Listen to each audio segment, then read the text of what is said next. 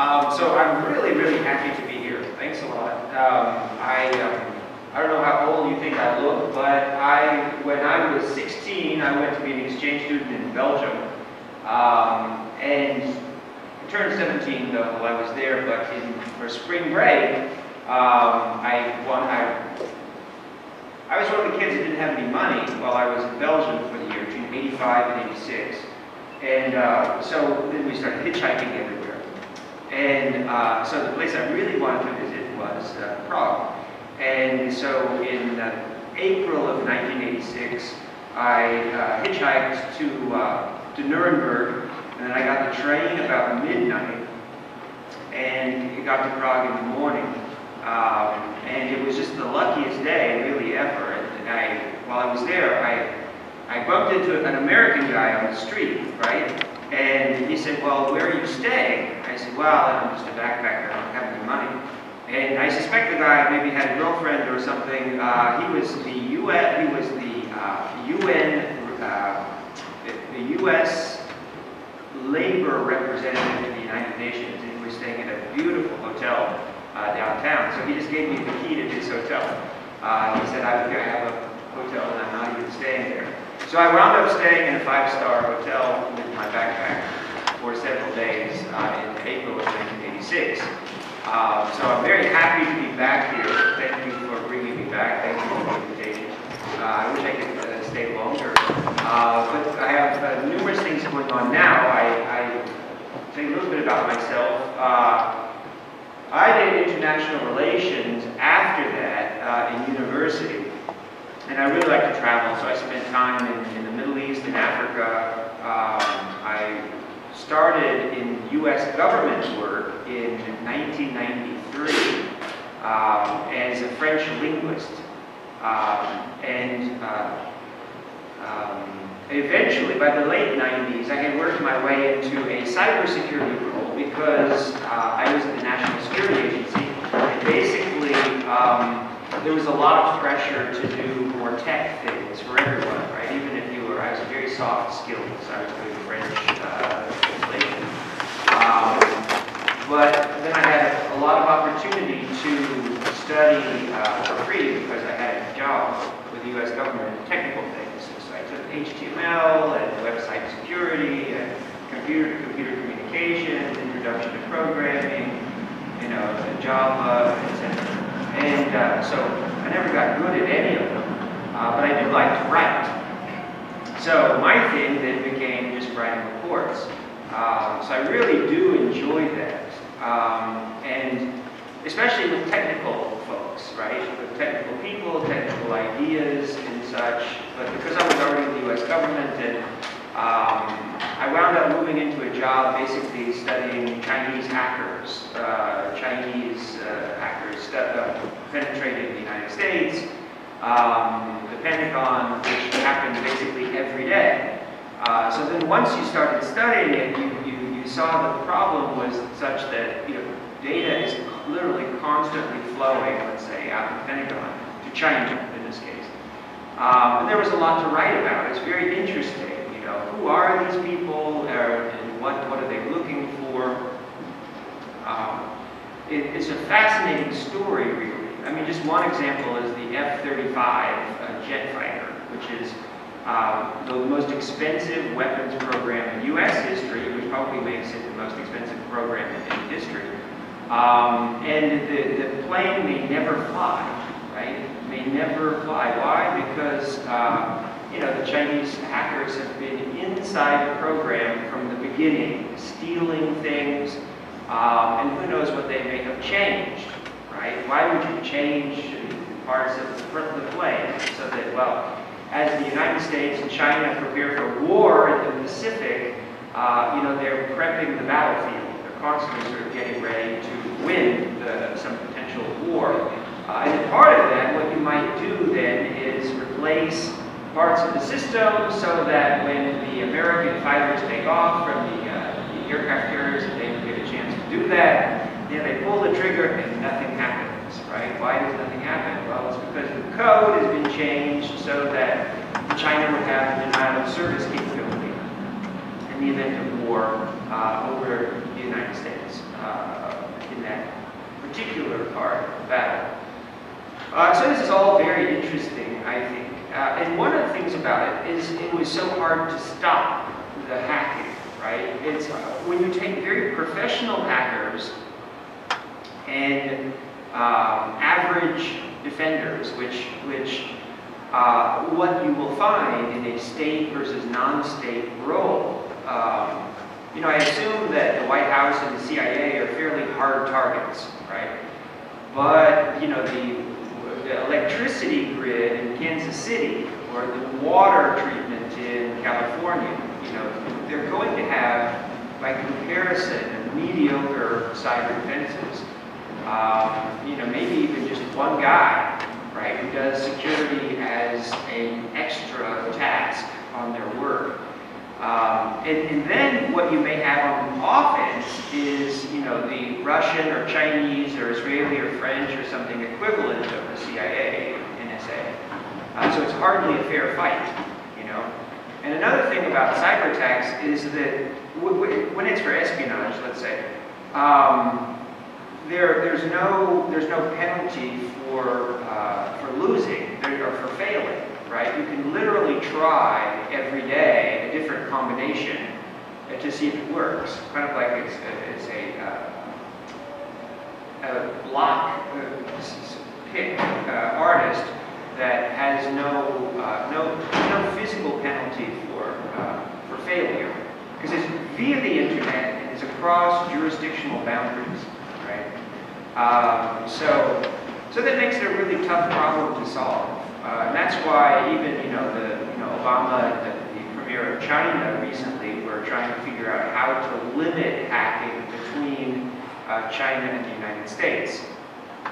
And I guess they have probably some secret ways to do that. You know, I assume the United States gave a list of, malware and IP addresses and hacker groups and company names, perhaps Boeing or something, that they're particularly worried about. But the fact is it's hard to stop because there are literally. So I worked for a company called FireEye before moving. I'm in Ukraine now. I'm sort of jobless.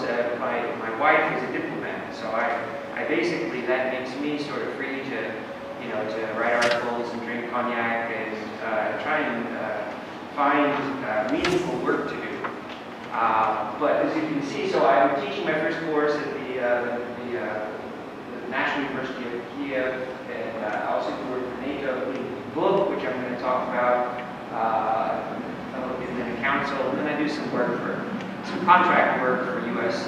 companies. One in particular that looks primarily at social media, so anything related to the security of social media. As it turns out, there's just too much to look at. So I've written some things for them. The next thing I'm going to write, they're collecting a lot of data on financial scams via Instagram, right? So I don't know if you're on Instagram. Basically, I'm not, but basically my kids are. But basically, there's just too many ways, I guess, to try and fool someone online, right? In order to gain money. But in a national security sense, you have to imagine all the possibilities. It's really incredible. Anonymous, for example, anonymous as anyone can be anonymous, right? So do you think intelligence agencies or military groups would like to be anonymous for a day or two here and there in order to accomplish tactical goals? And for sure, you can see that in many scenarios. So here's the research. NATO sort of approached me about 8 or 10 months ago. So I'm kind of proud of this. We have our book launch on Tuesday in Estonia. And they said, well, what about Ukraine? You happen to be in Ukraine, so could you do something on the cyber dimension of the conflict there? And so I thought, well, this is perfect, right? Because the general idea is you should have something to look at. So then I started asking researchers, and almost no one said no. So they just, a little bit of background, they just, well, how about, if we give you 11,000 euros, can you just do something with that? So you'll see some of the bigger names on the list. They got €1,000 to write the chapter. But basically, then everyone else sort of clusters around the bigger names. And we got a research team. I could have been larger. But basically, I have 17 authors. I wrote sort of the introduction. And then what we looked at is well, you have a hot military conflict. So where are we in terms of seeing cyber war? Really? So I'll definitely share that. That's a little bit of background on me and on this book. On the title, I had asked for cyber war perspective, with an idea of just kind of taking a case study to sort of see better what cyber war really looks like in practice, and then analysis from the crisis in Ukraine. But I think NATO was interested maybe in highlighting the Russian role a little bit more. So that became part of the title, which was the Russian aggression in Ukraine. The cover, we hired somebody in Estonia to do the cover, and it was a little bit of a surprise. I expected it to be look like Maidan or something, you know, the protests against the former government there. But the guy said that he used the Tron video game early on. The idea was, well, that we're starting to see geography in cyberspace. So one of the things that I've always liked to write about is, you know, the idea basically that in cyberspace you have a reflection of everything that happens sort of in the real world. And so if you're a student, you know, when I was a student, you know, you actually went to a library and looked through books, you know, late at night, one page by one page. But today, I guess that's not the way students operate anymore. And you know, if you think about it, you can search an academic database for a topic, then sort by citation count, then search by keyword. So it has to be, you know, it's a lot more efficient, and so that's great for students and professors. But the same thing applies to spies and soldiers and scientists, right? So that's always very interesting, just to see the reflections of it. And no matter whether you're a student or a spy, right, you should see reflections of their activity, their interests, their research, always in cyberspace. But one of the interesting things about it, though, is that there's one cyberspace, one internet, right?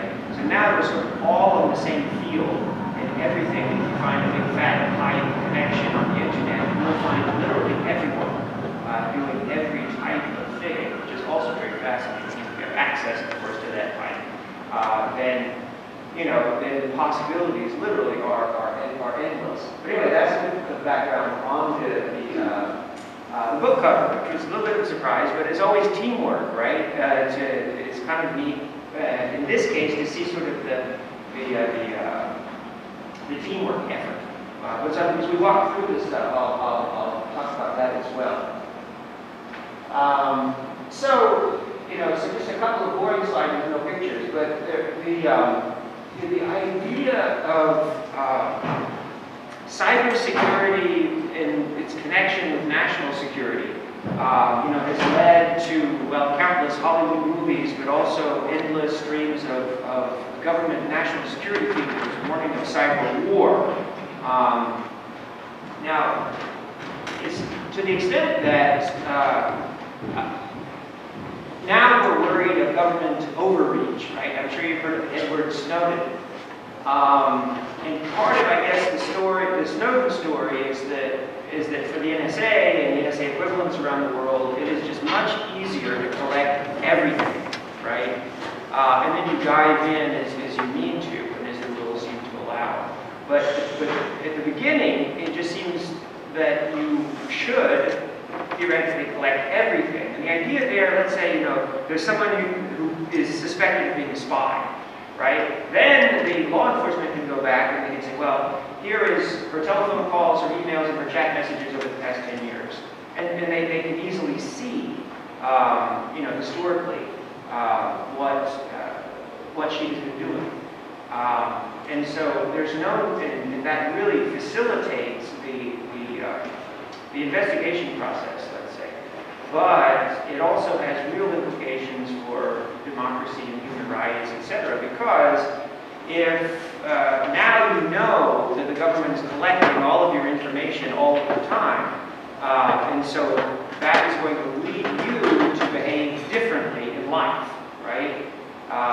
Can I do this type of political research? Can I vote for this party? Can I look into this human rights issue? That sort of thing. Because if the government's watching you all the time, then you have fears of some kind of political influence and political control over all of your activities and your thoughts. So that has ramifications. Because I can say I worked for NCIS. I don't know if there's a TV show you may have seen. NCIS, it's an American TV show. I worked for them for 12 years, apart from time in NATO, where I was sent by them.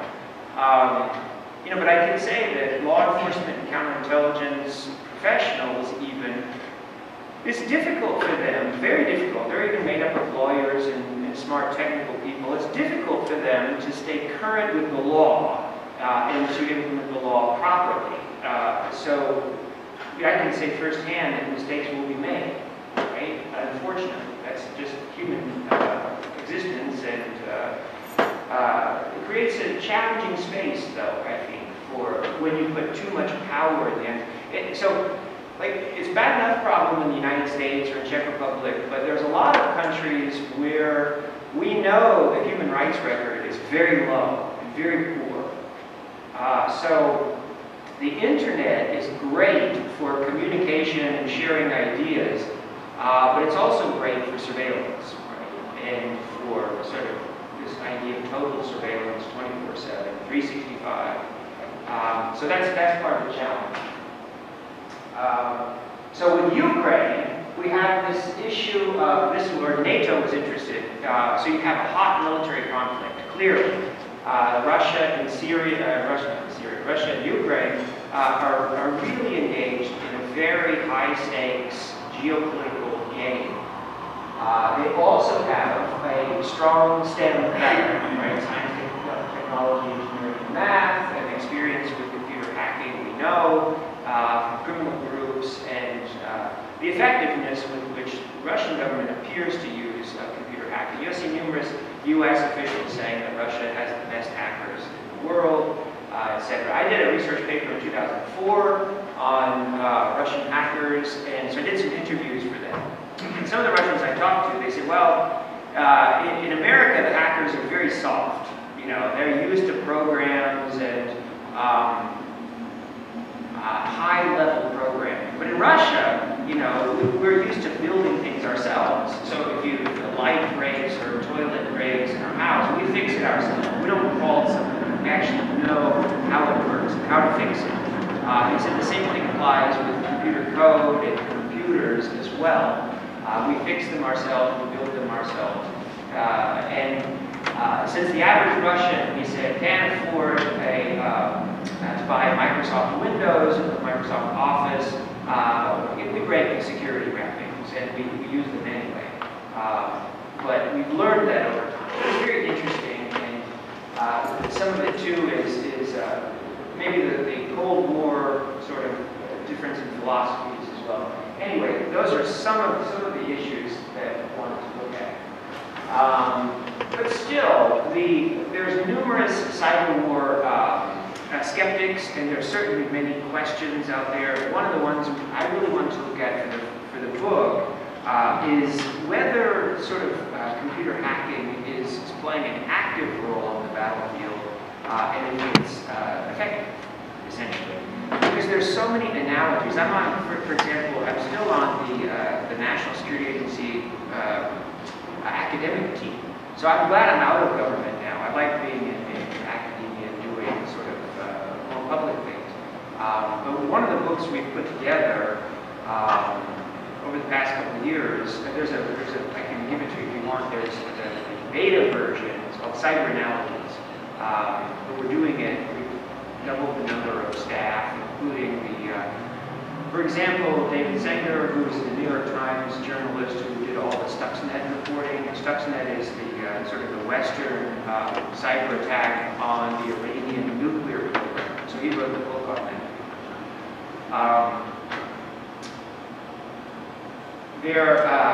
So we look at analogies, right? But the the question is how valid are they? There's numerous people in the book who write on cyber Pearl Harbor analogy.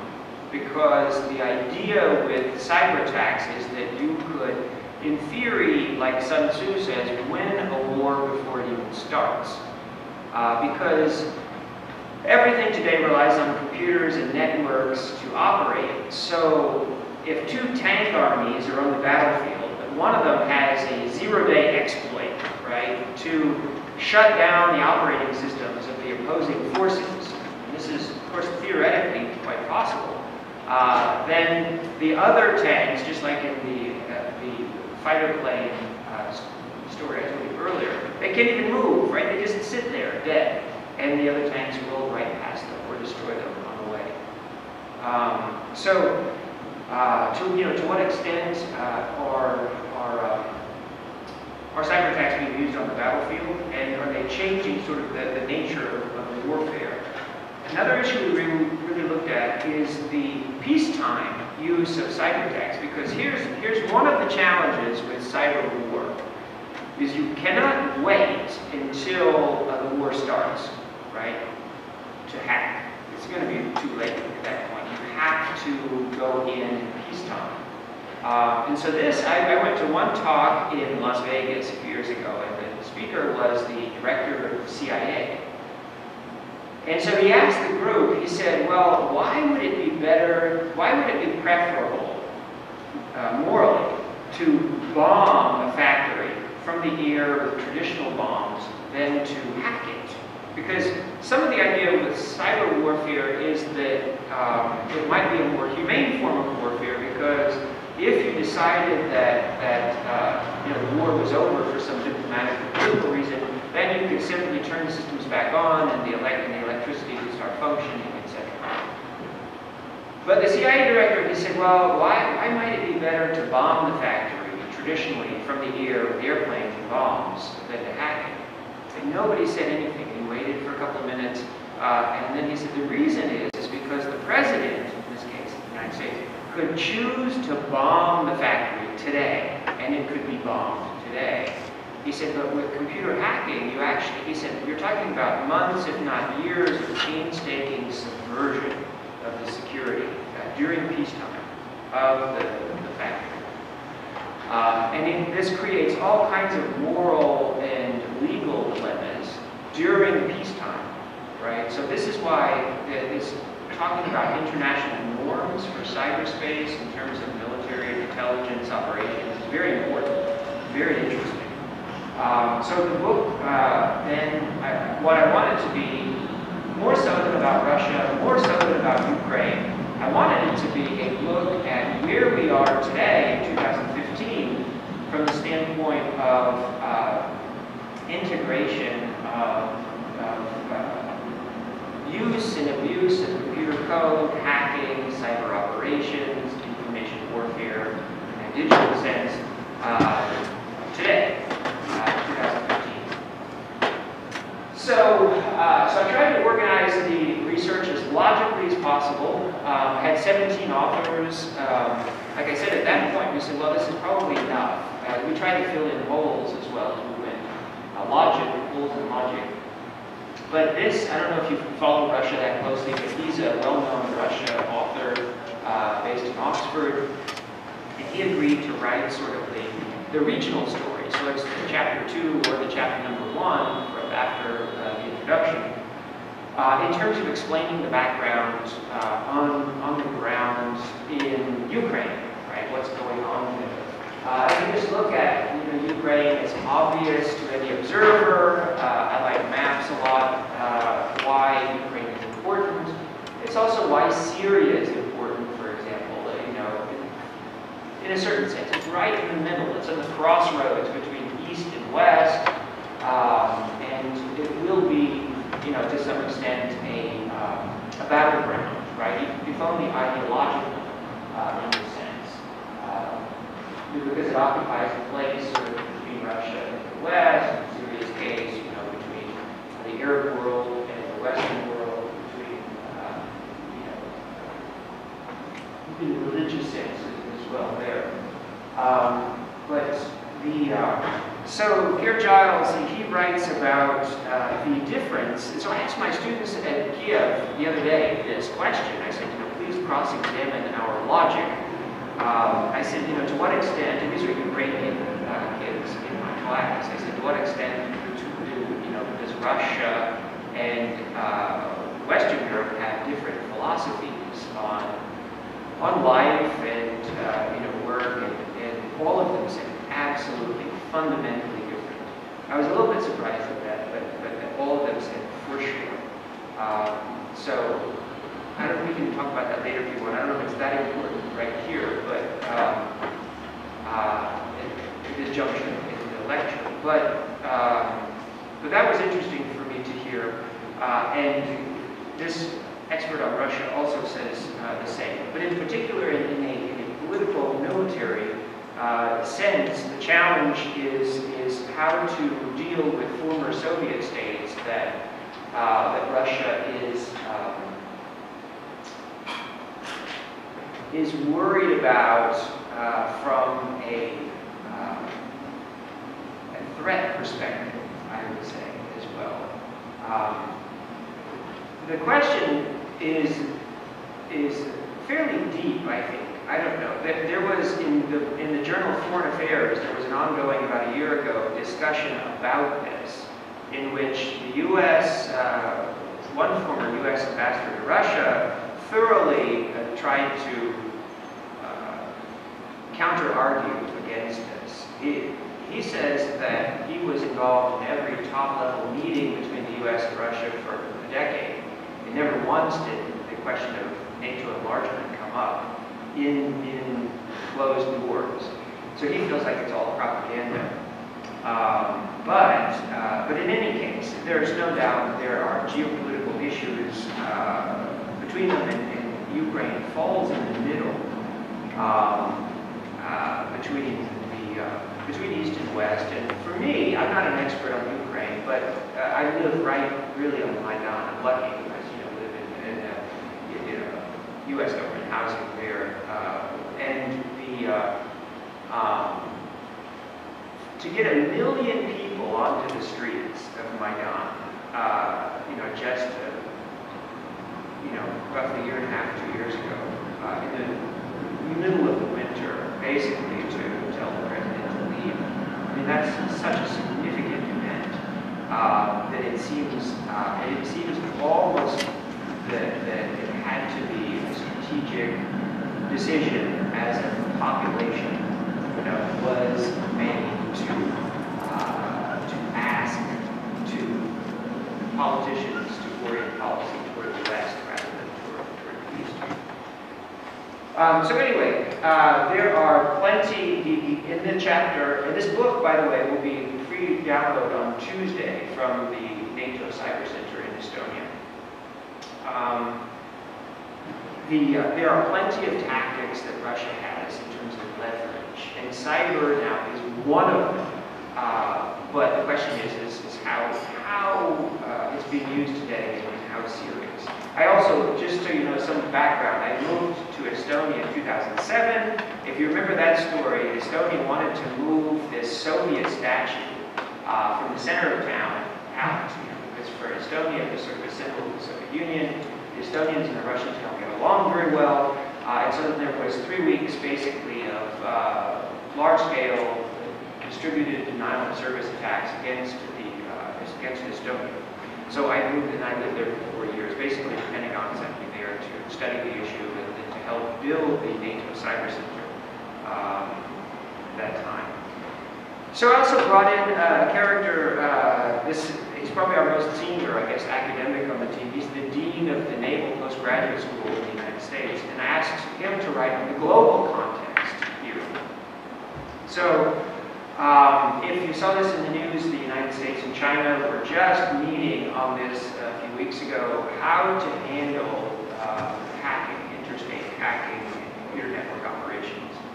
And I can say from my own personal experience, as you already know, that this is a real challenge, sort of the Chinese companies basically hacking American companies, government attacking government. Some of it, I think, goes back to the size of China and the scale and the speed with which it's developing. So that's just something the United States has to deal with from the biggest strategic perspective. The country just will graduate many more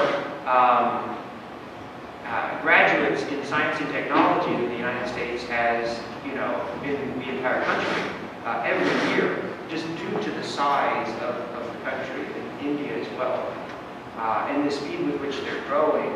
That it's really no surprise that you're going to see a lot of hacking in business as well.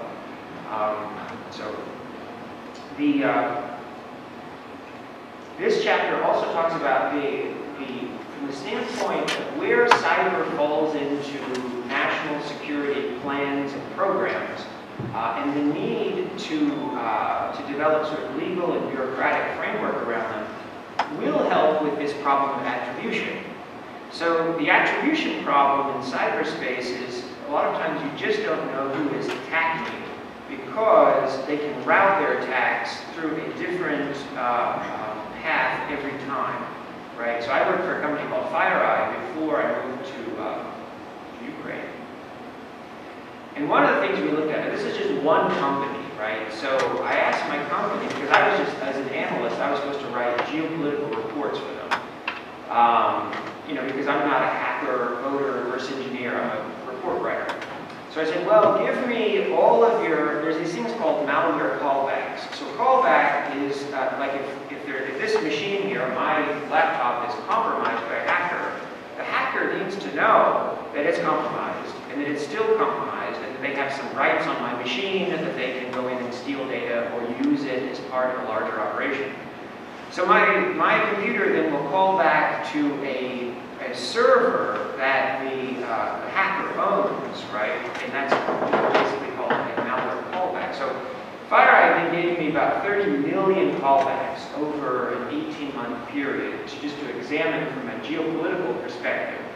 And it's very easy to find the reflections of geopolitics in the data.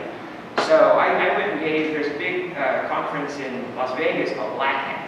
So I went there in the summer of 2014 with 30 million of these callbacks. And basically, before I went, I just did 2 examinations of the data based on real-world hot wars to see if I could find. Now, you don't need to know what's in the data. This is basically, it was a look, for example, there's something called traffic analysis. And in traffic analysis, you don't need to know what people are talking about to know that it's important, right? So in the Pentagon, for example, it used to be said in the Cold War that journalists would basically camp out in front of the Pentagon at night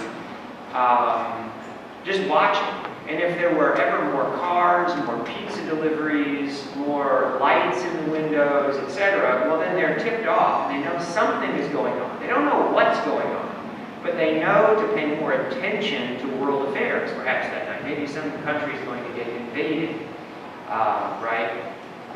So, the same thing if your spouse is communicating, to your neighbor, all of a sudden in incredible spikes of, sort of leisure time communications, they either have a new friend or a new lover, right? So you might want to check that out. This is traffic analysis. You don't need to be able to see that communication, but the scale, the volume of it, the direction of it is telling, right? So anyway, back to the malware communications. What I did was I said, okay, this was 2014. I'm going to give a talk in Las Vegas at Black Hat in August. So I just looked for that year, basically. And I looked at March 2014, when the Ukraine conflict was at its most intense. You had actually Russian troops on the border. Gazprom was threatening to cut off the supply of gas to Ukraine. Russia annexed Crimea. There was a big military operation there. The West was threatening sanctions on Russia. So that was one in March. Another was Israel invaded Gaza in, I think, June or July of 2014. think it was in July. I got that data just before I went to Las Vegas. So in both of those cases, basically, I can tell you, long story short, that there was at the most critical points in the crisis, there was also a big spike in malware communications between computers, between compromised computers going to Ukraine, to Russia, and to Israel, right? During the peak moments of crisis. So we can talk about it later if you want. But the point is that whether it's it doesn't matter if it's related to denial of service attacks, espionage communications, ongoing operations between personnel. The point is it was fairly easy for me to see with such a large data set that national security crises will lead to significantly increased communications between compromised computers, if that makes sense. If it doesn't make sense, you can ask about it later. I'll try to rephrase it in a different way. So basically, James's chapter on the global context to this is one of the things that he says is that as cyber attacks and defense and security overall are integrated into national, political, and military strategies, you will see reflections of national associations that will help with the attribution problem. And the attribution problem is a lot of times you just don't know who's attacking you, right? The case with Estonia in 2007, the cyber attacks, largely, people felt like they were unattributable. But if you look at all the other things that happened around the cyber attacks were only one part of a much larger conflict between Estonia and Russia. The chocolate shipments were canceled, the Estonian ambassador in Moscow was attacked, and so many things. But in any case, you can kind of see that they're associating it with, and a little bit more on that later, malware analysis. James Lewis, he's another big character in the United States. He wrote the next chapter, which is, James Lewis also is the U.S. expert at the United Nations for something called the Group of Government Experts that are working on developing basically cyber diplomacy, right? Cyber norms during peacetime between nations. So he's a very important player, but his chapter in particular was on some way to calculate the effectiveness of cyber attacks. If you look at, for example, is everybody familiar with the Stuxnet attack? I don't know if you are, on the Iranian nuclear program. So it is easily, if you're not aware of it, it's the most sort of spectacular cyber attack that the world has seen yet. So what happened was the centrifuges that are used in Iran to separate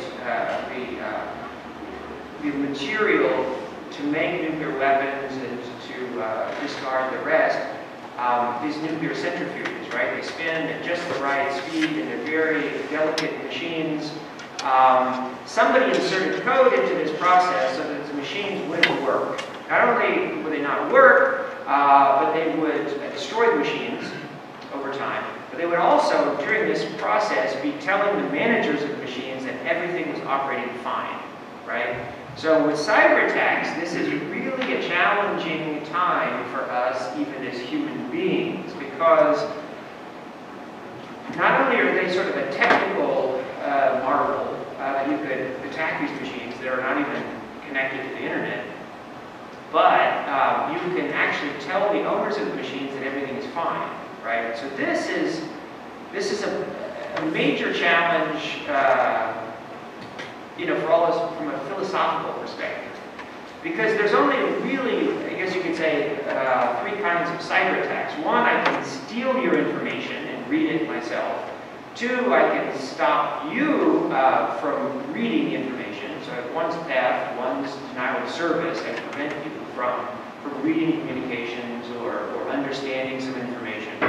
But the third thing I could do, though, is to change the information so that what you see on your screen is wrong, right? And so this is what happened with It could happen with stocks. It could happen with, you know, communications between you and your girlfriend or boyfriend, or whatever. Somebody gets in the middle of the communication and they change it, so that when you read the email, when you read the commentary, it's different than it's supposed to be. And of course, this is the most insidious or difficult of all to understand and to know how to respond to. So anyway, James's chapter is on sort of developing some metrics in this way. Now, from what we have seen in the Ukraine crisis, nothing truly spectacular happened. But as I'll show you later in the presentation, there's almost no aspect of the Ukraine crisis that hasn't been touched by cyber operations as well, and you can demonstrate that too. But as with Stuxnet, so James is arguing that you need real-world observable effects. But if you look at Stuxnet, nobody was ever supposed to find out about it. It was always supposed to remain a secret. So this is also a challenge. I mean, if you have a really successful intelligence or military operation, nobody knows about it, right? And so, except for perhaps the winner and the loser. So one of the authors, I had edited a book in 2009. He had written a chapter for it. He called it, we'll see him in a second, he called it Sub Rosa Cyber Warfare, in which he says that you could imagine quite significant battles in cyberspace take place, but nobody ever knows about it because it's really fairly quiet, and it's there's no way to observe it unless you're the attacker or the defender, but it could still be fairly serious. So there was one case in the United States called Moonlight Maze, and that Moonlight Maze went on basically from maybe as early as the 1980s and probably still continues in some form today. I think it's largely believed that it's strategic Russian cyber espionage against the United States, but it's probably larger than that as well than to other countries. But now we're getting better probably at this kind of attribution, but in the 80s and 90s it was very, very difficult to know who was attacking you and to trace them back. So with Moonlight Maze, it was a multi-year investigation, many agents, and lots of money, and still, that's when it sort of dawned on the United States that it was going to be really difficult to know how to stop cyber attacks and how to respond to them. Especially, it also became clear that the strategic, or the cyber espionage on a daily basis would add up over time, likely strategic loss of information, eventually even wars in the future. One case was the Chinese hacking of U.S. nuclear plans and secrets, designs, and so on and so forth. Over time, it just became very worrisome that basically the Chinese nuclear program looked just like the U.S. nuclear program, because it's very hard to hang on to all this information when you have thousands of scientists working at hundreds of sites around the country. So here, the RAND Corporation. RAND is probably the largest military think tank in the United States. So he wrote the Cyber War, or the Sub Rosa Cyber War chapter for me in 2009. In this case, he wanted to address specifically the idea, the widespread understanding today that Ukraine has counterintuitively not seen much in the way of cyber attacks.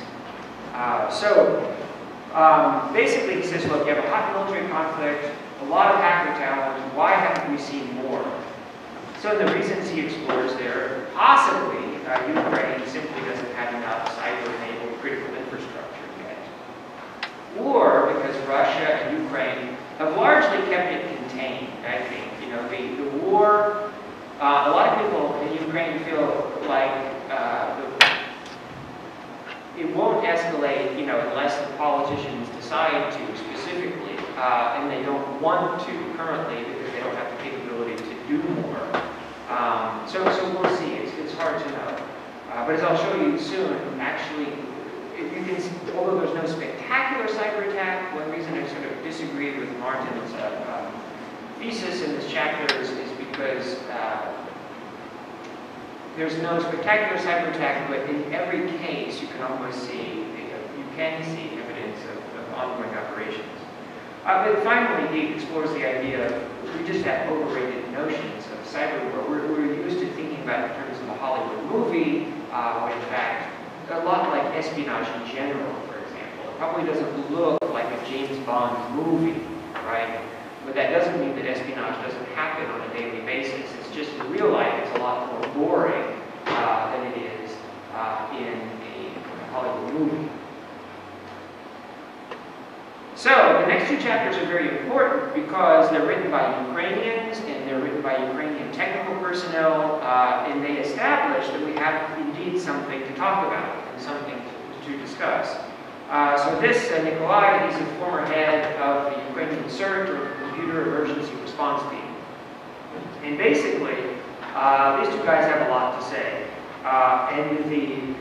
He says basically, and this I like it because it sort of dovetails with my own research over the years.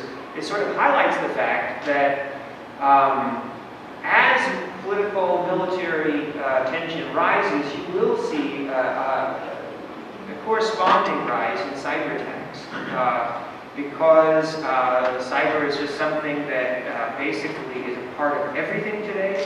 So anytime there is an election, a war, a major business event, you will see hacking around it, right? Anytime there's money, politics, military victory at stake, if you just know where to look, as I got with the FireEye data, so I had 30 million callbacks over 18 months, my guess was, in only the two cases that I looked at, I definitely found huge spikes in malware communications.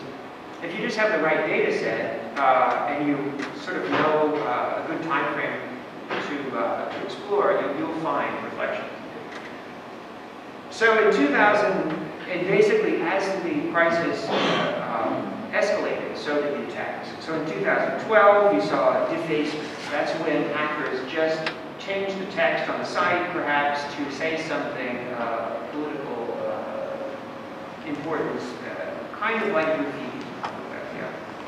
But in 2013, as the crisis deepened and it was more serious, basically the CERT was discovering new and much more alarming forms of malware that were nation-state oriented, right? So this is important because individual hackers are important, right? You've probably seen movies of lone hackers that are able to do something, even attack the Pentagon and steal a couple of classified documents. So there's cases, that people feel like the Pentagon is hiding UFO data, for example. There was one famous UK researcher, and he was arrested because he hacked into the Pentagon looking for information on alien beings, right?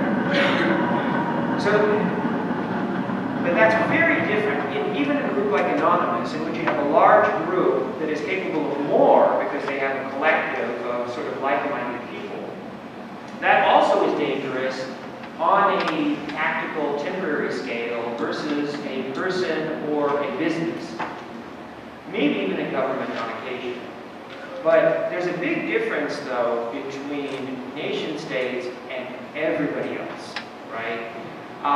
So no person or even group like Anonymous can match the bureaucratic approach of an intelligence agency or a military group. These are large organizations that have a mission, large personnel that have different backgrounds: engineers, coders, intelligence personnel. They also get training, retirement, vacations. They get sick leave. They get replaced if they take a new job, etc. So it's a long-standing requirement. It's a mission. And this is how you know, for example, if you're an organization that is getting attacked consistently over time, the odds that it's a foreign government they rise dramatically, right? And it's only logical. And the reason is because no one person or even hacker collective could match that persistence, right? They just couldn't do it because no one person has that kind of consistency, over time. So in any case, in 2003, you start to see types of malware that you can associate with nation states, maybe advanced forms of malware that you can also place in a historical context. The timing, the recurrence of it, the kinds of things that the hackers are looking for. They're the things that only nation states are interested in, right? Individuals just don't know enough to know for certain keywords, classified terms, advanced technology. So I dealt with this in the US Navy and CIS for years, you know. If somebody's searching your network for very obscure code words, you know, the chances that it's a nation state, of course, are already skyrocketing at that point. So in 2014, as the conflict sort of really got more serious, one of the things you saw is the release of government documents. So there were some cases in which the communications of US officials discussing what was going on in Ukraine were stolen, and then they were uploaded to YouTube, they were disseminated via Twitter. And so you see a sort of complex way of using the web to run a cyber operation. But basically, so there's an interplay there between signals intelligence, SIGINT, and even Twitter. The use of these tools to embarrass governments, to try and affect what's going on the ground. And then the chapter also looks at the most technically advanced attack that they saw, which was in 2014, there was a presidential election in Ukraine, which hackers basically got into. And according to the CERT, it was a professional operation. You could tell from every aspect of it. But at the end of the day, even in most countries, you will find, you know, these are paper ballots that are counted multiple times, and there's a whole science that goes around election monitoring. So it's not like the hackers could have changed the outcome of the election. But what did happen, though, is that there were professional hackers inside the system. They reported briefly that a far-right leader had won the election in Ukraine, which was not true. And that fact was immediately reiterated on Russian television, right? So you can kind of see pieces that go together in a hacker operation that may, at the end of the day, only serve to embarrass the country in this case, but couldn't change the outcome of the election. So that will go back to the cyber war skeptics and saying that it's not, you know, cyber attacks cannot change the course of history. But that's, you know, that's unclear.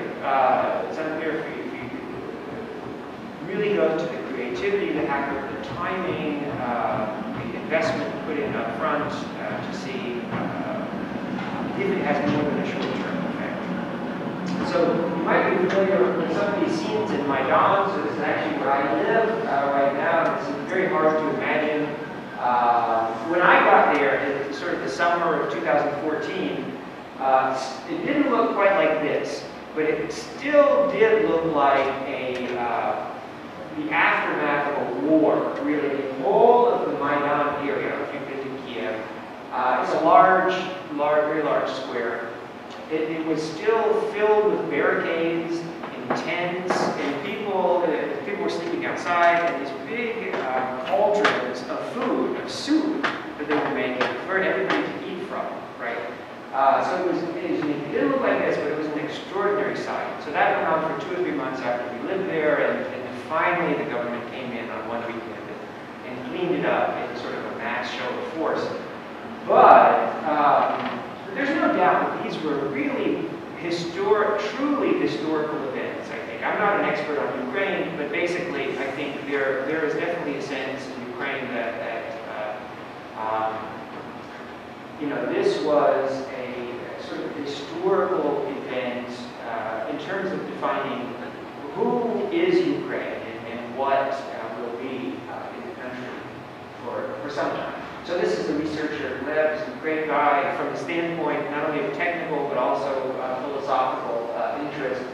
So here again is a very important chapter in the book, because what you see is that in every case, so at Euromaidan, when the demonstrators were on the street, you saw basically every kind of attack. There were physical seizures of computers, but there were also remote attacks on websites and smartphones in certain accounts. And some of the most serious accounts were associated with the most serious events. So again, it's only logical, but when the shooting started, then they saw a spike in cyber attacks as well. And it's also the ability to target. So for example, I think it's possible to set up sort of like fake stations that your cell phone will communicate with, rather than just any station, right? So on particular streets in Maidan, it's clear that the government had the ability to temporarily tell people you're going too far, right? And so if there's a particular street that was closer, say, to the government, seat of government, there was an ability to send text messages to the cell phones of the people on that street to say, you're going too far, please turn around, go home, etc. In Crimea, it was more military operation-based activity that was noted. So physically severed network cables, even important facilities taken over where, for instance, the Russian government could commandeer satellites. And even in a softer sense, large-scale changes to Wikipedia during the events meant to criticize Ukraine and to bolster the Russian perspective on the crisis. And today in eastern Ukraine, there's a lot of discussion of cyber espionage, that having an interplay of signals intelligence in a military sense to aid in targeting Ukrainian military units. So people don't take cell phones near to the field of battle, for example, because it's well known that you can be targeted via your cell phone, triangulation of the signals. So in every case, basically, you see that there is now a natural and inherent association between cybersecurity, information technology, computers, networks, and what's taking place. So according to Gleb, also sort of now eastern Ukraine is basically isolated from the rest of Ukraine in various ways. This also applies to television, for example. So when I moved there, I finally got our shipment from the United States. This was in, I don't know, September of 2014 or something, or 2014. And I think the day before we plugged in our television, basically, the decision was made to end, basically, television programming in Ukraine from Russia, right? So now I've got 100 channels, but really they're all Ukrainian. Whereas previously people watched Russian TV in Kiev, but Kiev, the language of the people was Russian. You know, Ukrainian is still kind of a project. You know, people are learning Ukrainian, but mostly Russian is the language of the street. But now it's only Ukrainian on the one side, and I think in eastern Ukraine they're only watching Russian TV.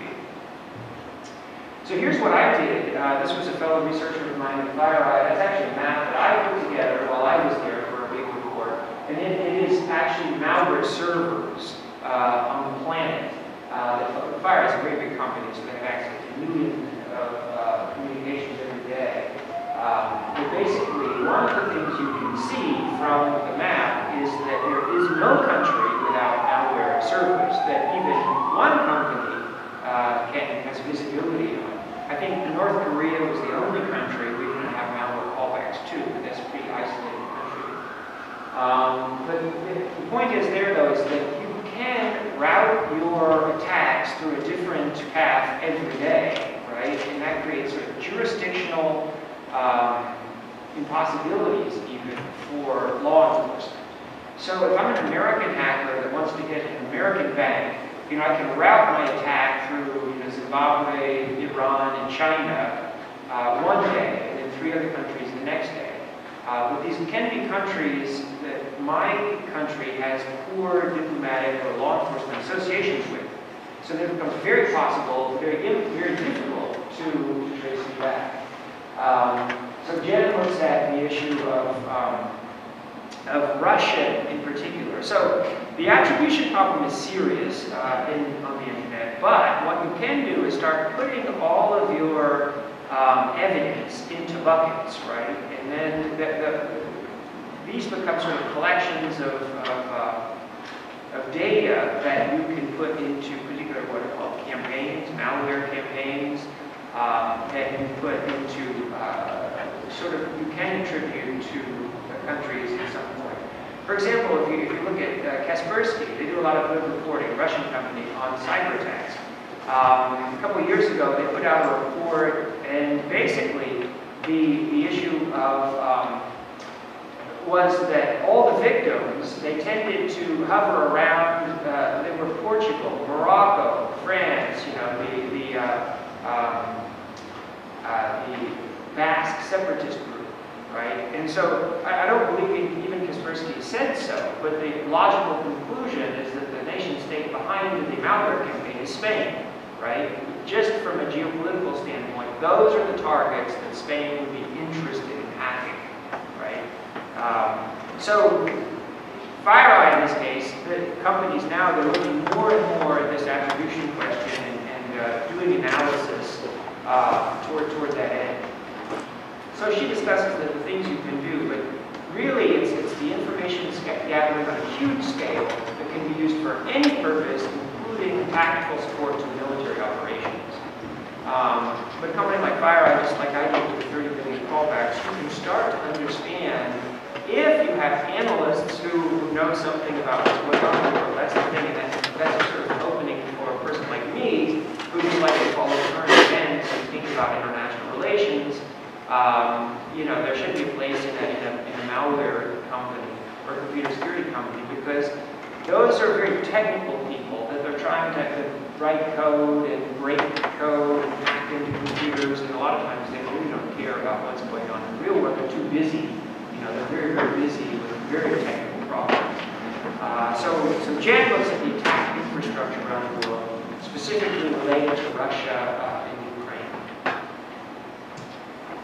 Tim Maurer, he was at the United Nations, and what he did was look at the proxy issue, the non-state issue, hackers, lone individuals, hacker groups, and whether or not they are supporting the geopolitical campaigns within the conflict. So he's been several times to Ukraine to do interviews, and now he's doing his PhD at Harvard and on this very issue. So what he found, though, was that unfortunately, from his standpoint, there wasn't, the information was that criminal groups at the beginning of the crisis started to polarize, right? And some of the guys I know too, they said they noticed this in sort of their hacker forums. As the crisis deepened, you could start to see in Ukraine who was Russian and who was Ukrainian, right? Just based on little things, little comments about the conflict, maybe words that they use, different philosophies, or things that they said explicitly. And they hadn't seen that before. And so that's interesting in the standpoint that the politics couldn't help but be visible even within hacker forums, hacker collectives online. But according to Tim's research, basically criminal groups had to decide at some point whether politics or money was more important if they chose money, right? That's not to say that it will always happen that way, or if the crisis deepens, that it will continue. But one of the interesting things about cyberspace is that it's kind of borderless nature in the way that plays out. Because in 2003 or 4, I wrote a paper on how the Arab-Israeli conflict was playing out in cyberspace. So one of the things you could see is that there was a lot of activity, even coming from the United States, pro-Israeli, pro-Palestinian. You know, these are denial of service campaigns, malware, associated events. But the characters are probably located in the United States. And so you could be pro-Israeli or pro-Palestinian, but you both live in the state of Texas. but you are basically, you can affect international relations to some degree from anywhere, right? But anyway, in this case, the issue was to what extent have non-state actors been involved, because with the Russia in 2007 in Estonia, 2008 in Georgia, there was this idea of the patriotic Russian hacker that was fighting on behalf of the country.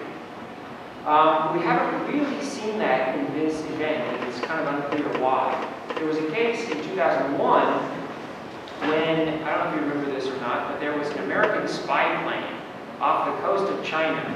And then what happened, I guess the Chinese really wanted that plane. So one of their fighter jets actually crashed into the plane in midair and forced the American spy plane to divert, because there was no ship around and no island around, to China, and it had to land in China. So basically, over the course of the next 2 weeks, the Chinese government they held the crew hostage, and they took the plane apart and took all of its secrets back to, deep into China.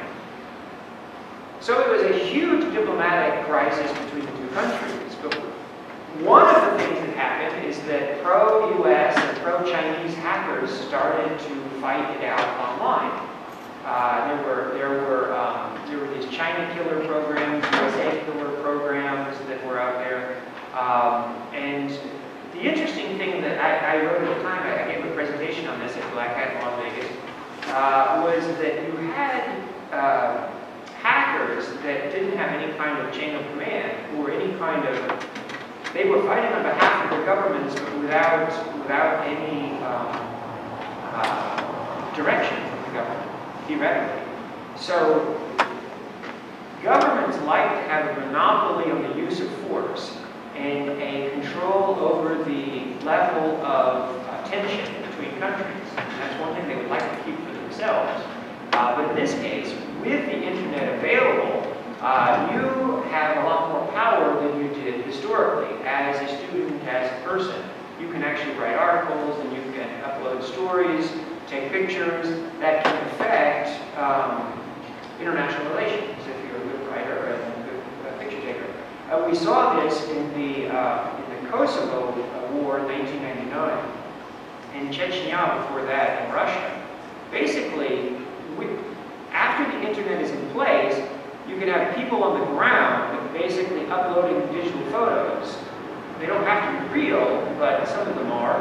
And what happens is you have little people on the ground sort of potentially ruining the day of presidents and prime ministers by contradicting what they're saying or providing evidence to the contrary. This is really good from a historical perspective because it's good for, I think, democracy and human rights overall to have little people with a little bit more power. Because governments are likely to maybe not tell the entire truth about everything.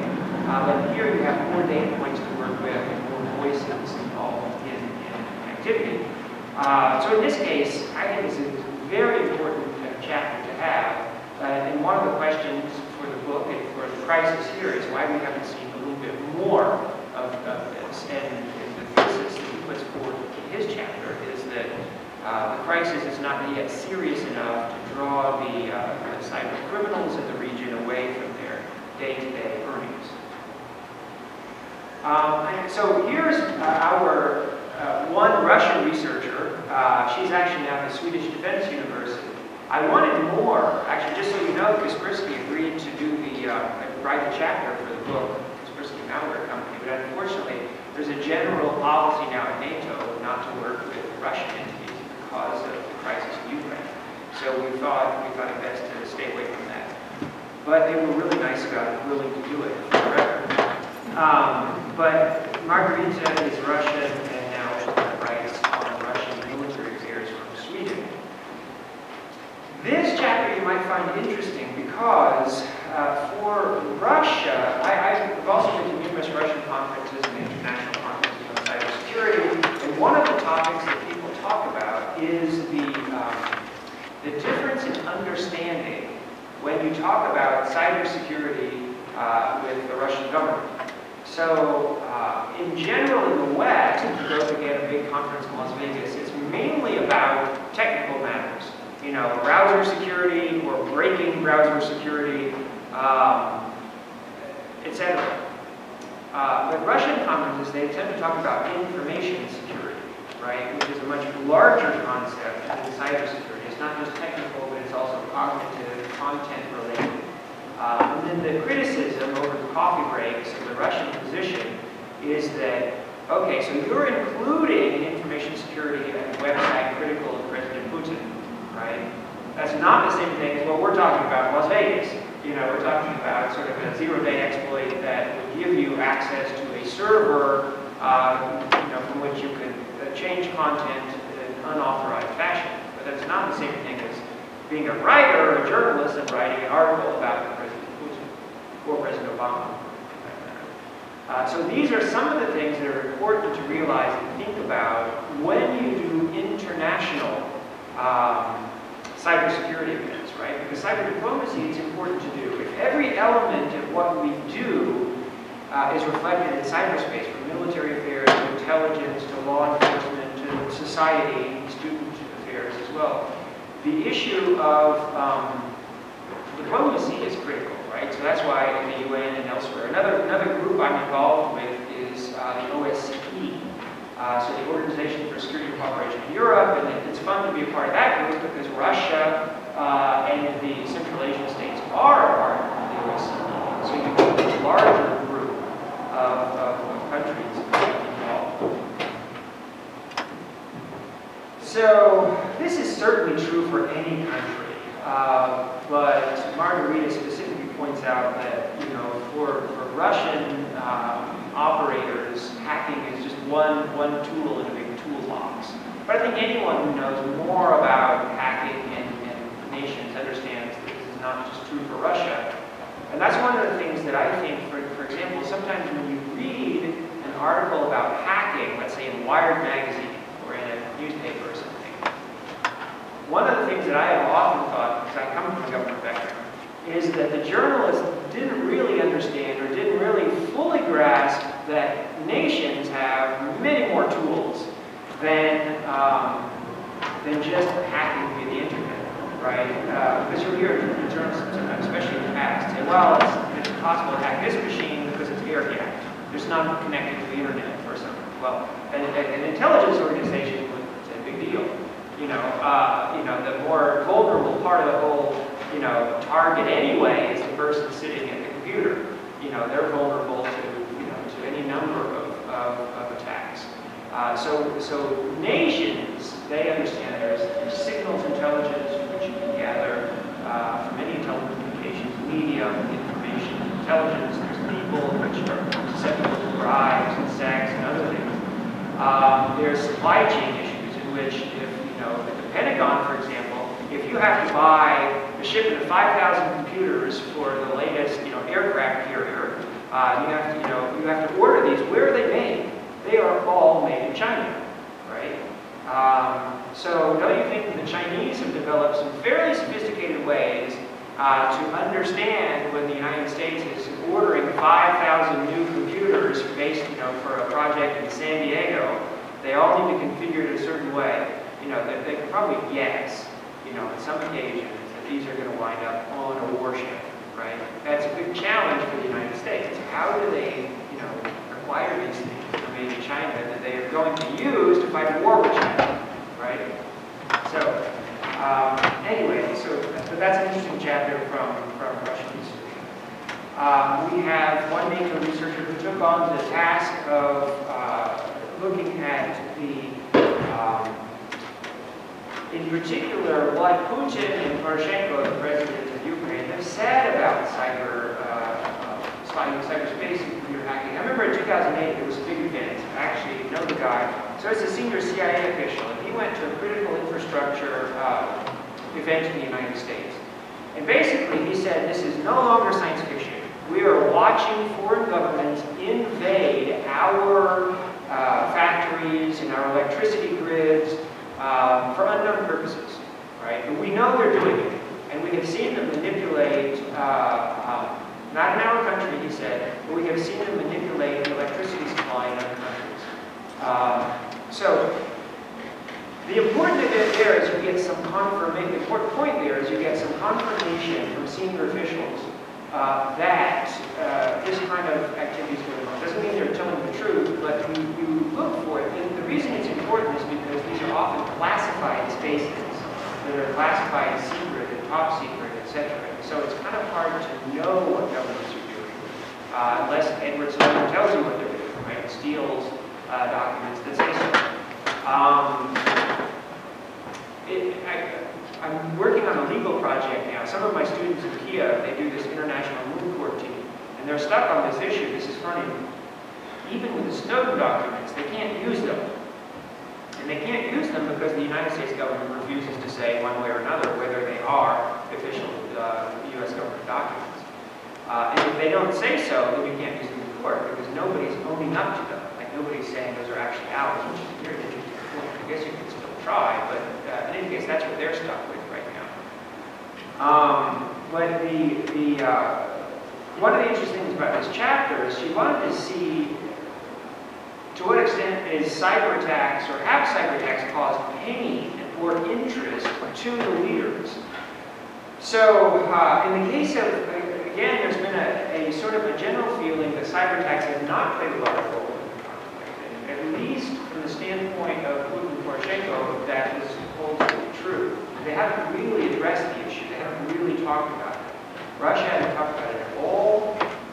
Ukraine is only mentioned in the context of hybrid warfare.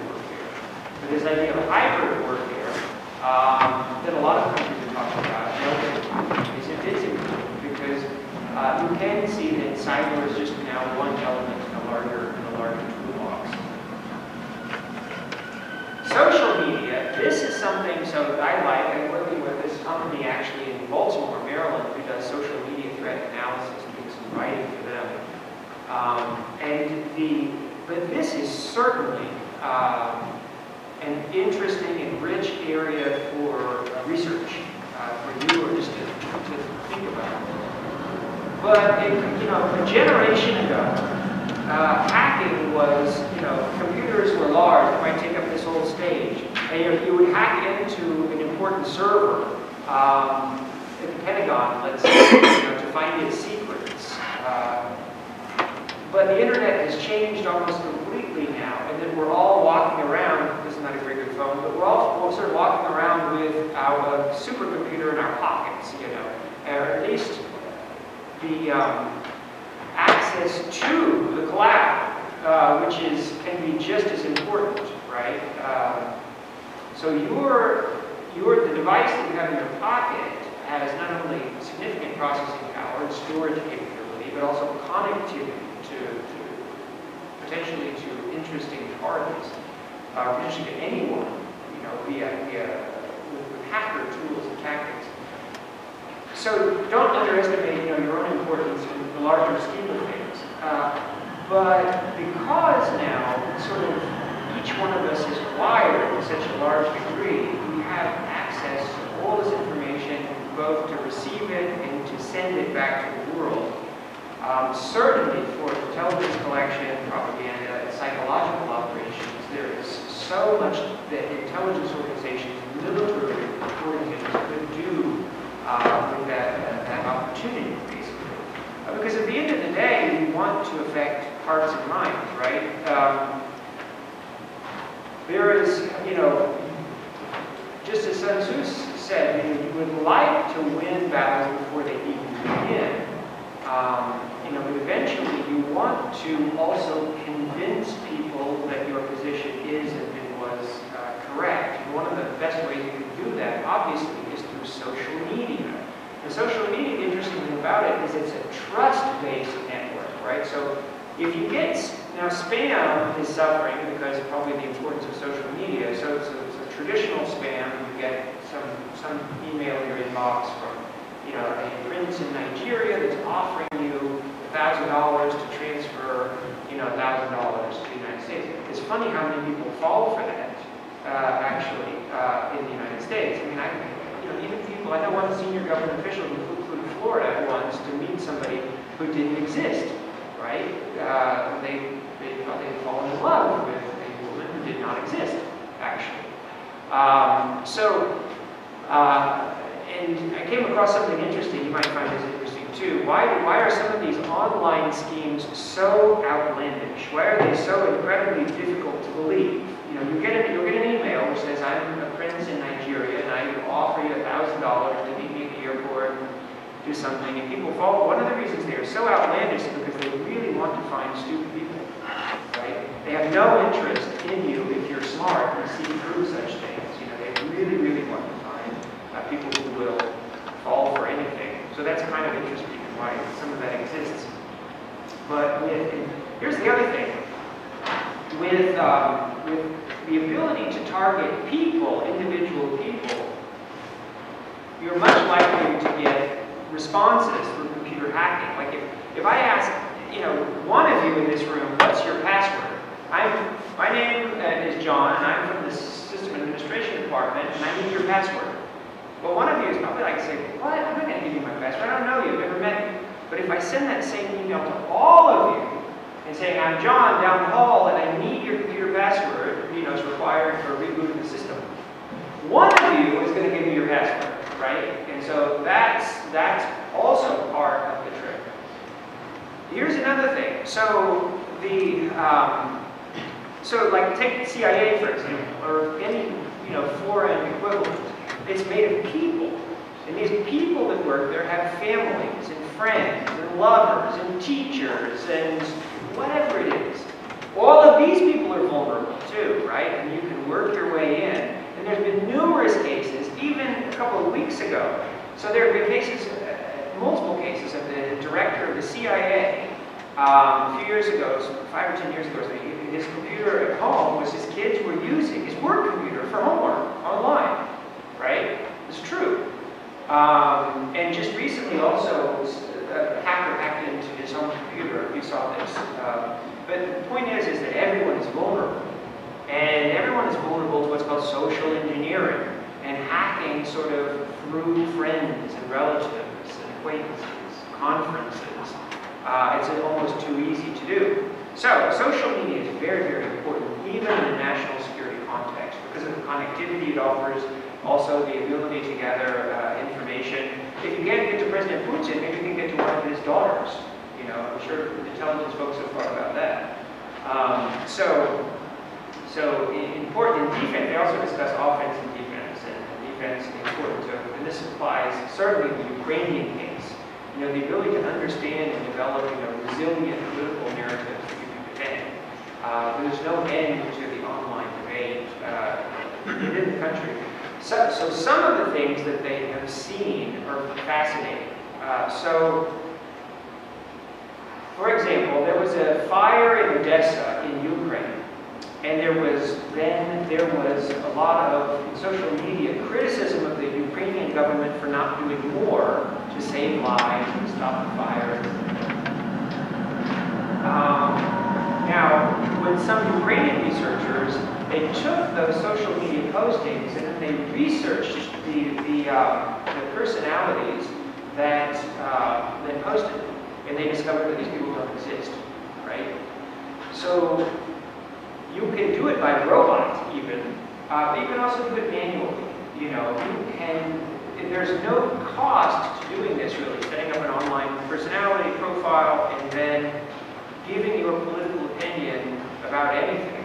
And again, some of the impact will go to creativity, timing, etc. So I wrote one article with a real technical researcher in South Africa in 2009 on the topic of whether you could influence elections, right, through social media, just doing it totally through robots, but just timing it so that it's creative, it's unusual, but also difficult to understand the lies and the mechanism behind it in time, right? So you build up the campaign just prior to the election. So here is another Ukrainian researcher. She's doing her PhD at the University of Michigan. Actually, I met her here in the Czech Republic. So after my 1986 visit here, I got invited to an INTO event in, I don't know, 2012 or so. And she's one of the people that I met. And now she's in Michigan doing her PhD PhD on Ukrainian cybersecurity policy. So I said, oh, guess what? We have to write a chapter for our book as well, because we need that. So she was just in Kiev in the summer as well, doing interviews for it. But basically, you know, the history of Ukraine from 1991 is underwhelming economic performance, but smart STEM background, and that creates just like in Russia, a difficult environment for cybercrime as well as you know, international jurisdictional issues between law enforcement. So she writes on that. If you're interested in development policy, she is following. And if you want, of course, I can put you in contact with folks. If this dovetails with research that you are doing as well, I can put you in contact. So here's our lawyer on the team for the Netherlands Army. And basically, this is also interesting from, you know, a historical perspective. The issue of the laws we have currently that exist, they are fine for cyberspace, right? It's just a matter of interpreting them and applying them. So in this case, you have international law and the law on conflict. This goes to, for example, in Libya, when NATO bombed Libya a few years ago, it's still, NATO chose to bomb the air defense systems of Libya from the air rather than hack them, right? And so there was a lot of discussion of this in the media. But wouldn't you rather just hack them? And then some of the off-the-record, I think, response to that was, well, you don't necessarily want to. One of the officials said you don't want to take out your Ferrari to go to work, or you know that Ferrari you save for a nice summer day to drive in the countryside. Meaning that this wasn't serious enough to bring out the most powerful tools. And you don't necessarily, like if the United States has sort of air defense suppression hacker tools, you know, they're not going to waste them on Libya. You know, they're going to save them for a real war. But the point is, more important, is that if you turn off via the internet an air defense system, you have to pay attention to the laws of war. And you don't want to also turn off the hospital down the street, right? Turn out the lights, because that will be a war crime for which you could be tried subsequently in court. So, international law applies in cyberspace. The law of armed conflict applies to all cyber operations. So he goes through some definitions and then talks about some of the issues that are interesting to think about, such as Crimea being annexed by Russia. Does that change the nature of cyber operations? It probably does in Russia, because in a national security context, things get interpreted a lot differently. I was in, this would have been in roughly 1989 or so. I had a class in university on national security affairs, and the professor asked us, he said, well, when does the Army go to war? When do we go to war? And so we as students were thinking, well, when certain sort of threshold has been met, or when somebody dies, or when Congress, and he said, no, all those are wrong. It's when the president decides to go to war, right? So at the end of the day, somebody has to make that really hard decision based on all these complex calculations. But in Ukraine now, there's almost certainly a difference between cyber attacks that would take place in Crimea, which has been annexed, and eastern Ukraine, which is still up for grabs, let's say. But he also says that most known cyber attacks today are just simply not serious enough to be considered within this very important context.